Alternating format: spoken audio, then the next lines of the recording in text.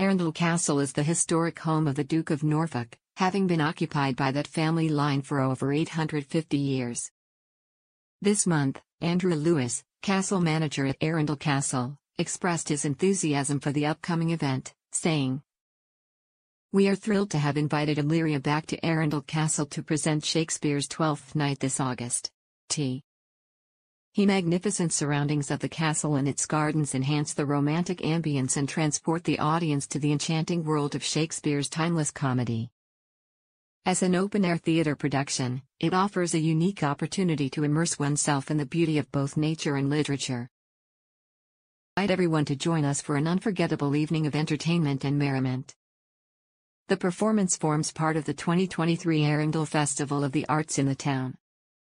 Last year's Take the Rolling Hills of Sussex, which became the playground of Prince Harry and the artist formerly known as Meghan Markle, aka the new Duke and Duchess thereof.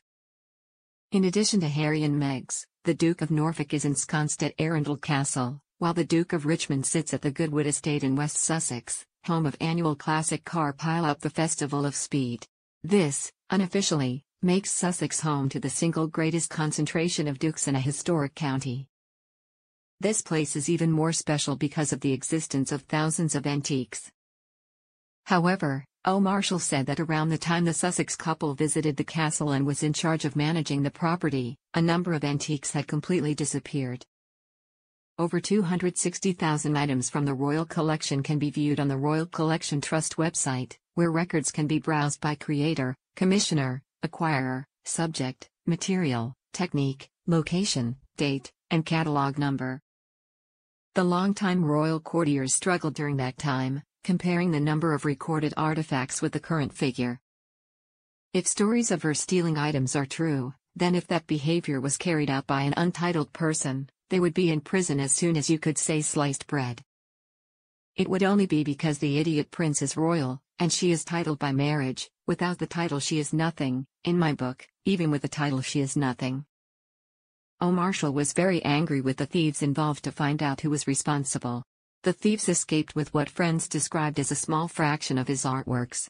Among the items left untouched were paintings by Rembrandt, Goya, Rubens, Turner, and Gainsborough. The Duke of Norfolk said more, "I swear. These two have no shame. Now, file theft charges against them, don't let them walk away. This is why they do these things. Due to people turning a blind eye to their thievery." Dozens of smaller items were taken in the raid, including paintings, silver sculpture, and porcelain. About 140 items were recovered last month from a storm drain on waste ground at Stratford-upon-Avon. The £4 million reported by the art newspaper remains an estimate, meaning the value could still rise further. Back to news. Experience Shakespeare's Twelfth Night in the enchanting gardens of Arundel Castle. Tickets for Arundel Castle's Shakespeare Open Air Theatre, Twelfth Night, are available at www.arundelcastle.org.